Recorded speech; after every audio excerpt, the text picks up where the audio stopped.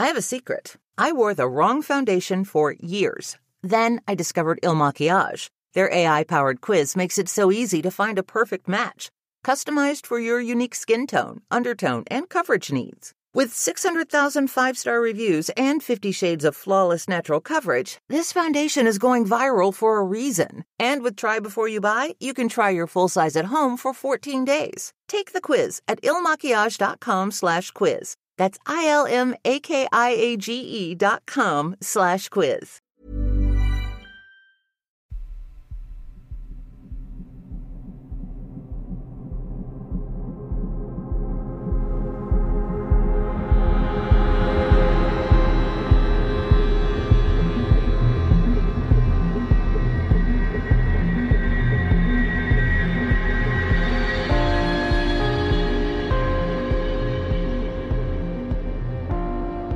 Hello and welcome to mini episode 374 of Real Life Ghost Stories, and I have two spooky stories for you today, and the last story comes from the 2nd of July 2024, and story number 1 comes from Clara Cherry. As someone with a long-standing affinity for the unknown, the paranormal has always been my cup of tea. My family, you see, has always been somewhat sensitive to the paranormal, particularly on my mother's side. Growing up, this had me thinking that much of what others considered spooky stuff was actually quite normal. This perspective even influenced how I viewed scary movies, often thinking that certain plot lines were entirely plausible. As I consider my family's history intertwined with lore, nature and the paranormal, I wonder which of our many stories to share first. Creepy kids, or perhaps something about dolls? Decisions. For now, let's start with a charming incident from January 27th, 2020. On this particular morning, my then 4-year-old grandson excitedly told his mom about his recent visit with yours truly, his grandma. She promptly shared his story to me via text that same day.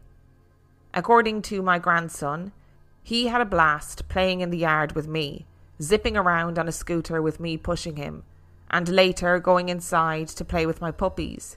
He even mentioned a conversation we had about a purse. On the surface, it all sounds pretty ordinary, right? However, the night before, my house was the stage for some strange activity. Flickering lights, coloured orbs dancing around the room, and peculiar energy fields were just some of the phenomena I encountered. Despite my attempts to communicate with these entities, all I was met with was silence. Given these events, I decided to delve deeper into my grandson's story. I asked him several questions via my daughter, and his answers were nothing short of fascinating. I asked my daughter what time did he go to bed, and she replied that he went to bed at 8 p.m, which is late for him.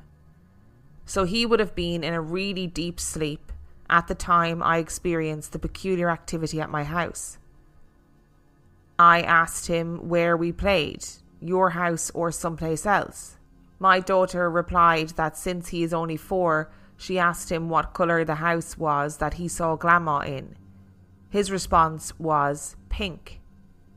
I asked him what colour the purse was and why my purse, and my daughter responded that he wouldn't name a colour, but said he wears it on his back and he calls it a kitty cat purse. His mention of the kitty cat purse startled me.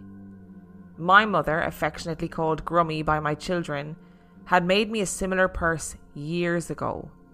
I hadn't seen it in ages, so this detail left me amused and astonished.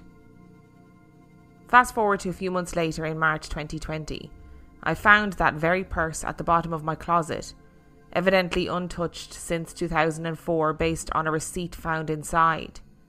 I promptly snapped a picture of the purse and sent it to my daughter. When she showed the picture to her son, he instantly recognised it, exclaiming, "That's your mommy's kitty purse." Now, let me clarify a few things. My grandson wasn't exactly a chatterbox at 4. His mother did her best to get the details about his adventure without influencing his response. I do live in a pink house in Michigan. Not my colour choice, hence rarely are there any shared pictures with the house in the background. My daughter and her family reside states away in Kansas. And although we visited them, the grandkids have never been to our house in Michigan. Also, let's not forget that Kansas is, in time zones, an hour behind Michigan, and a whopping 827 miles separate our homes. When my daughter asked her son if he had seen the purse from the photo before, he enthusiastically replied, "Yeah, when I go to see your mommy." So here's the question that will chill your bones. Could the orbs and energy fluctuations I experienced, coupled with my grandson's uncanny tale, be evidence of astral travel? If so, I cannot wait for his next visit. One spookily delightful midday of December the 19th, 2019, my granddaughter, affectionately known as Nuna, had just awoken from a nap. Nuna, a 14-month-old toddler at the time, rejoicing in her own little world, was heard by my daughter, her mother, engaging in a lively chat with an unseen friend she fondly referred to as Spooky Wesley.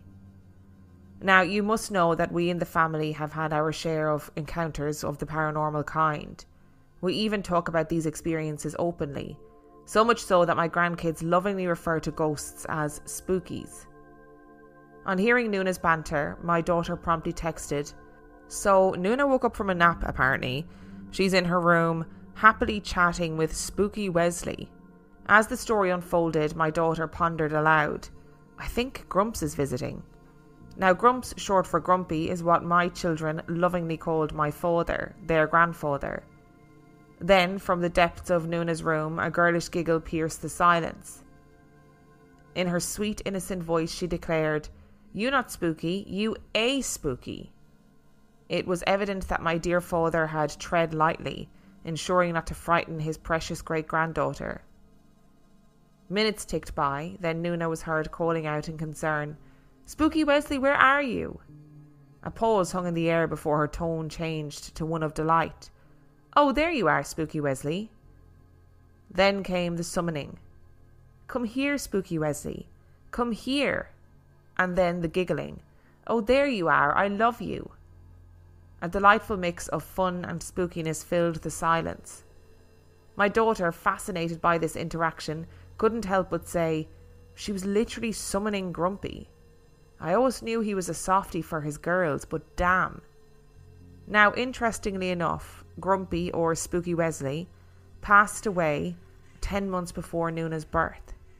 We believe that he just didn't want to miss out on getting to know his first great-granddaughter. Fast forward to April 2024. I shared 3 pictures of my father at different stages of his life with my daughter and asked her to show them to Nuna without mentioning who they were. To our surprise, Nuna pointed to one and said, "Yep, that's Spooky Wesley." The picture she recognised was a family photo from 1970, when he would have been 37. It was quite astonishing when I sent a couple more pictures of my dad, this time in his early 20s. Nuna, ever so matter-of-factly, responded, "That's the one." I was taken aback because I had never known my father at that age. He was 37 when I was born. It's fascinating to learn that Grumpy presents himself as the handsome young man he once was. My daughter mused, "That's how he always saw himself," and it made perfect sense. And so, even in the spectral afterlife, Grumpy, our dear old Spooky Wesley, continues to be a part of our lives, reminding us that love transcends all boundaries, even those of the otherworldly kind.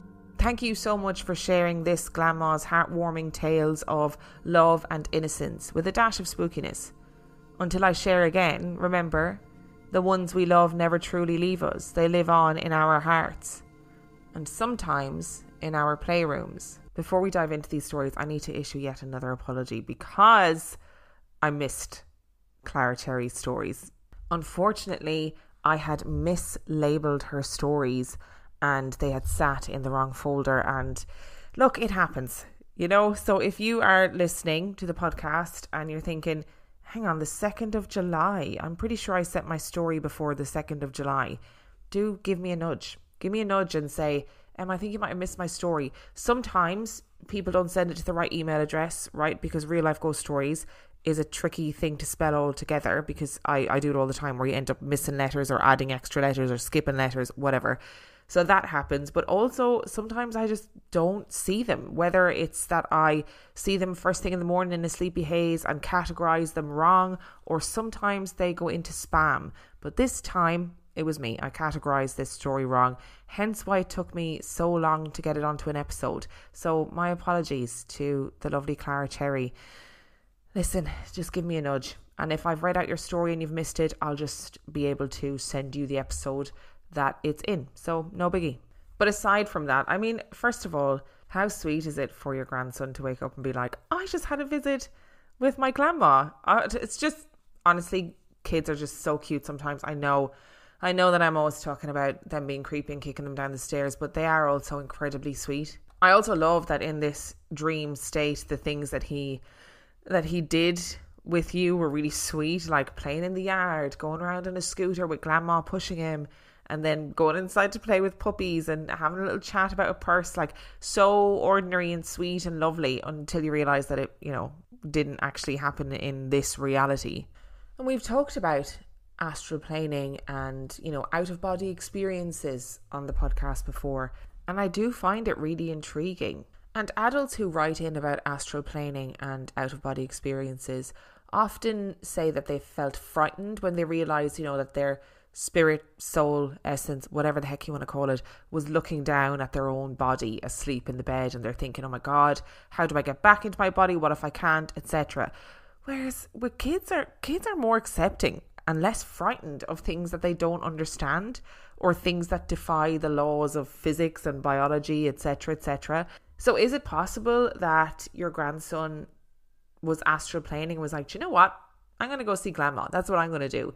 Hence the flickering lights, the coloured orbs that you saw that night. Is it possible that his little spirit, his soul, his essence, I don't know what you call it, but whatever it was actually in Michigan in your house that night? Hence all the disturbances, and hence why you weren't able to communicate with this entity, because it wasn't an entity, it was just your grandson's little essence bopping around, playing with puppies and whatever else he was doing. I think that story is incredibly sweet, incredibly endearing. And the second story about your granddaughter is also incredibly endearing. Like, this is how paranormal experiences should happen, where you're a little bit removed from the actual event, so it doesn't get that creep factor of you being in the same room, and you can appreciate it for being a lovely, sweet story rather than something that is absolutely horrendous.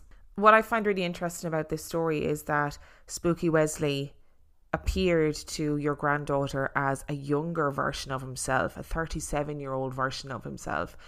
And I've thought about that, from time to time, about what happens when you die. Do you get to choose what form of yourself that you are? Or maybe it's a case that you are the form of yourself that was like happiest, healthiest, most carefree. And I think it's a lovely thing to think that the ones that we love, that we lose, never really leave us, as long as they continue to present themselves with a certain degree of separation and less terrifying spookiness. Millions of people have lost weight with personalized plans from Noom. Like Evan, who can't stand salads and still lost 50 pounds. Salads generally for most people are the easy button, right? For me, that wasn't an option. I never really was a salad guy. That's just not who I am. But Noom worked for me. Get your personalized plan today at Noom.com. Real Noom user compensated to provide their story. In 4 weeks, the typical Noom user can expect to lose 1 to 2 pounds per week. Individual results may vary. I have a secret. I wore the wrong foundation for years. Then I discovered Il Maquillage. Their AI-powered quiz makes it so easy to find a perfect match. Customized for your unique skin tone, undertone, and coverage needs. With 600,000 5-star reviews and 50 shades of flawless natural coverage, this foundation is going viral for a reason. And with Try Before You Buy, you can try your full size at home for 14 days. Take the quiz at ilmakiage.com/quiz. That's ILMAKIAGE.com/quiz. And story number 2 comes from Jess. My aunt and uncle live on an island off the coast of Scotland, an island well known for its folklore and roots in paganism. I grew up in Glasgow, but I spent many summers and many various other holidays with my grandmother, both of us staying with my aunt and uncle. Their home is a gorgeous self-built wooden house in a lovely part of the island, tucked away from the tourists with a small community of neighbours. The room I often stayed in was on the second floor, with a window next to the bed overlooking the croft. In the very near distance was a field attached to the neighbour's house. In this field is a decent-sized hill with a single lone tree atop. It was in this room that I had my first sleep paralysis experience. But the creepy dreams started first. It wasn't every night. It wasn't even particularly scary in the beginning, and sometimes I could go an entire summer in that house without experiencing anything. But the nights that I did experience those night terrors, it was the same every single time. I would walk to the window and see a woman, standing on the hill, gazing at me. The field with the hill is only a mere 2-minute walk away, close enough to make out somebody's features if they were standing on the hill. Yet this woman was a blur. I distinctly remember her long grey hair and hunchback. I would look at her with concern and then feel as if she was watching me. And then I would wake up to the smell of burning in my room.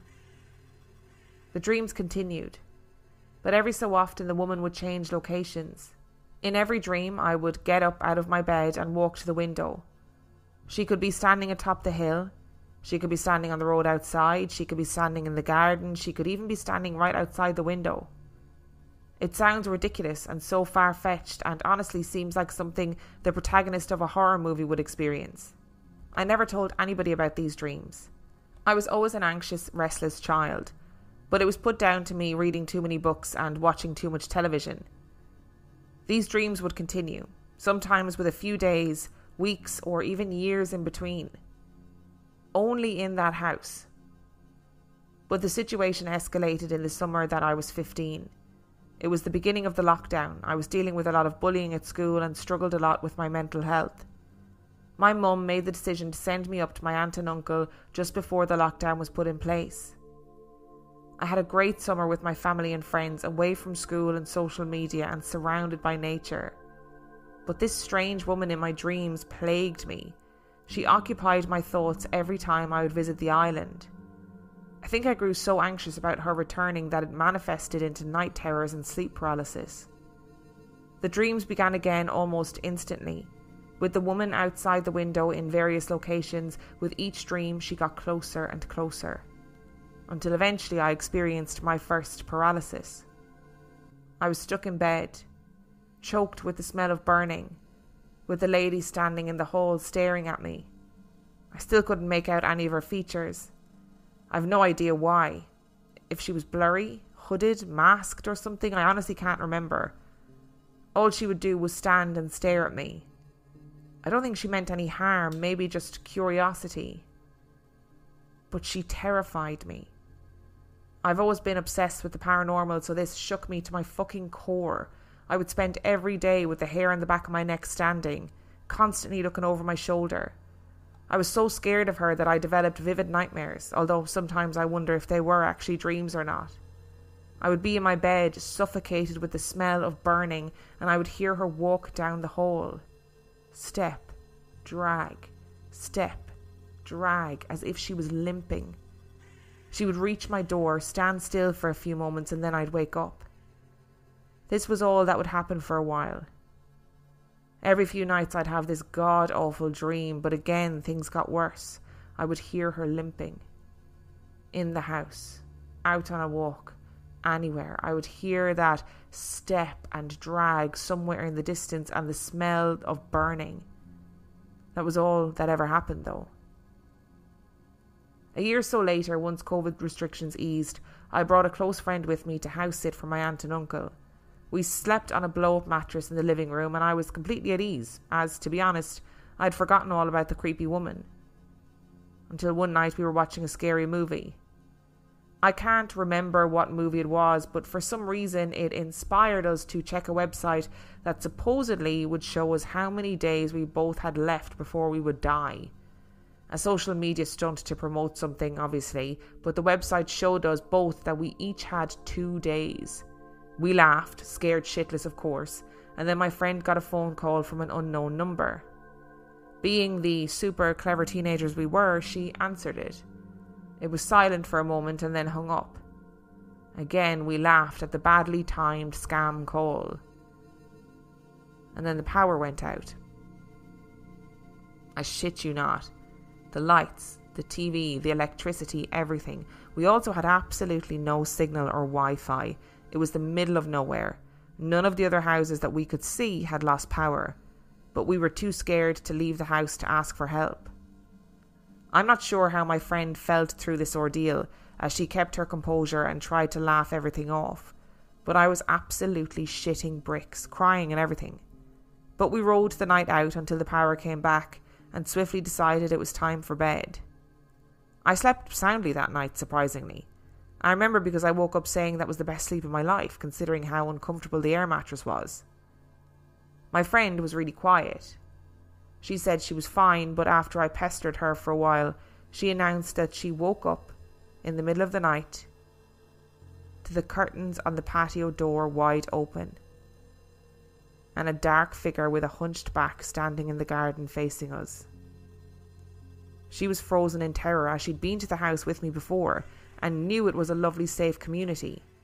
She said she knew it was just a dream, as when we woke up the curtains were closed, but it felt so real. The rest of the week was completely uneventful, and looking back on it, it most likely definitely was just a series of total coincidences, dramatised by teenage girls who had been binging horror movies in the middle of nowhere. Fast forward to the present day. I've never experienced anything like it, aside from the odd shadow figure here and there. I'd forgotten all about the woman in my dreams. That is, until a while ago I stumbled across an article on Facebook. I won't share it for the sake of my family's privacy, but it's out there. It was telling us about how in the 1700s an old beggar woman on the island knocked on a house for help, only to be trapped by the man of the house, who accused her of being a witch. He held her there and brutally tortured her. And I shit you not, the house this happened in is my uncle's neighbour's house, the one with the tree on top of the hill. The land my uncle's house is built on would have been part of this property back then. Part of his torture included the poor woman being bound and her feet held to an open fire. It said that she lost some of her toes as a result. Now, I'm almost certain that losing one's toes in this way could cause a certain limp, and perhaps be accompanied by a certain burning smell, right? The woman escaped the house and apparently crawled around that area of the island looking for help before succumbing to her injuries 12 days later. This is all included in the official court documents from the time. The evil monster that did this to her was never punished for his crime. And as far as I'm aware, her story has never been told until now. Ever since discovering her story, I feel guilty about ever being scared of her. She was just upset, scared and angry and in pain. She was looking for help and was cruelly punished for crimes that she didn't commit. I can't blame her for trying to reach out in the way that she did. To this day, I have only shared this story with my closest of friends and the occasional drunk stranger at a party. I've never spoken to my family or friends from the islands, as they're all very religious, and I would expect to be mocked or shunned about what I experienced, so I have no idea if anybody else experienced the same as I did.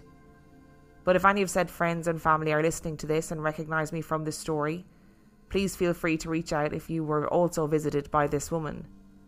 I would love to know that I wasn't the only one. It's been a few years, and my amazing boyfriend and I are actually travelling to my aunt and uncle's house to house sit for a week. We leave in 5 days. I'm not sure if the lady will visit me again, but if anything exciting happens, I will write again. Oh, that story has given me the heebie-jeebies. The minute you said hill with a lone tree, woman standing on top and a smell of burning, I was like, this woman was real, and this woman was accused of being a witch for sure. We know from history that in Scotland a huge amount of women were accused of witchcraft and tortured and executed because of these accusations. And remember, you know, as you guys know, these accusations could range from anything from the woman just not being married to their neighbour just not liking her to her being a herbal healer. I mean, pick a reason and you can pretty much assume that somebody was accused of witchcraft for that reason. This sounds like this man had this woman knocking on his door and realised he had an opportunity to torture this woman. And in reality, nobody was going to care about a maligned beggar woman in society. Oh, it makes me so cross. Oh, it makes me so angry. But this story is so terrifying. I know, like you said, Jess, you felt bad about, the fact that you were scared of her, that she was probably in pain and scared and angry, and Christ knows she has every reason to be. But also, I would be scared if I was dreaming and seeing a woman with long grey hair and a hunchback getting closer and closer to my room, and with a smell of burning and sleep paralysis and all of that. And like you said, she didn't seem to be malevolent, she didn't seem to be threatening. Maybe she just wanted to be seen. Maybe she just wanted to be noticed. Imagine you die in this horrific way, looking for help for 12 days, and you die, and the man who inflicted these injuries on you nothing happens to him. He doesn't get in any sort of trouble. There are no consequences to his actions. Let me tell you now, I would not be a benevolent haunting if that was how I went, because I would be burning those houses to the ground from the afterlife. In a way, like I always say with these stories, I'm glad that your friend experienced it too, so that you could get a justification and be like, okay, so yes, this has happened to me, but yes, this seems to be not just dreams or just nightmares or just sleep paralysis. If your friend saw it too, maybe this woman is, her only way of communicating is in dreams. Maybe that's the simplest way, because in your dreams you're more vulnerable, right? Or you're more open to experiencing things or seeing things, or maybe you're more spiritually connected, or whatever it is. And either way, I'm glad, that you came across this article about this woman and you were able to figure out her story, because I do believe it's the same woman. And I'm glad that we were able to share her story and say, we see you, what happened to you was unjust, it should not have happened, there should have been consequences, you did not deserve to die in that way. What a fantastic story. I'm going to stop talking about witch trials now and witches, because if I get on a roll talking about the witch trials, I just will not stop. Thank you so much for listening to today's episode. Thank you to Clara Cherry and Jess for sending in your stories. Remember, the last story came from the 2nd of July 2024. And if you would like to send in your story, you can do so by emailing it to reallifeghoststoriespodcast@gmail.com. You can also check out the website reallifeghoststoriespodcast.com. And if you are desperate for some extra content, you can subscribe to the Patreon. That is patreon.com/reallifeghoststories, where for $5 a month or $2 a month you get access to heaps of extra content, as well as every single main and mini episode completely ad-free. And on that note, I shall see you next time.